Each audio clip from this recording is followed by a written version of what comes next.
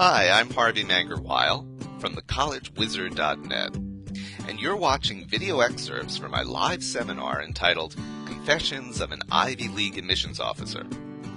Those attending my live seminar have paid up to $500 for the information I'm about to share with you right now.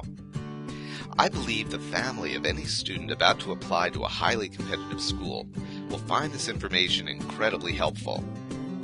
You're about to gain a perspective you would not normally be able to get, seeing your student through the eyes of an Ivy League admissions officer.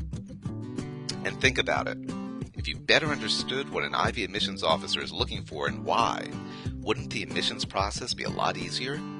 And by the way, much of what I'm going to tell you is not something Ivy League admissions officers would want you to know. First, a little about me. I went through the Ivy League admissions process myself in 1976. Yes, 1976, when it was considerably easier getting into Ivy League schools than it is now. I'll talk about that more later. But I did get accepted to Dartmouth, and I graduated from Dartmouth Phi Beta Kappa.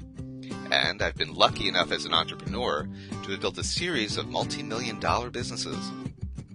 Once my businesses were well established and running smoothly, one of my volunteer activities was acting as Dartmouth's District Enrollment Director for New York's Hudson Valley.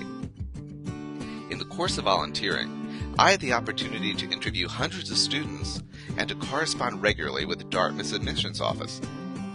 I gained much of the insider information contained in these videos during my tenure as Dartmouth District Enrollment Director.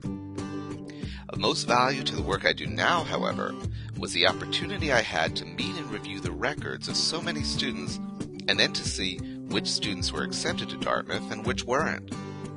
Believe me, there were many students with perfect SATs who were rejected and many with borderline SATs who were accepted. And I'm going to explain why in a little bit. The one-on-one consulting work I do now is based on a synthesis of what I learned as a district enrollment director with the same marketing skills I've used to build my businesses. Because the bottom line, which may sound a little harsh, is that understanding the truth about the college admissions process lets you see it as a game you can win. And as you watch the rest of these videos, you'll learn that the key to getting accepted is marketing a student in the strongest way possible to the admissions office. For many students, it's the first time in their life that they need to sell themselves when an awful lot is really riding on it.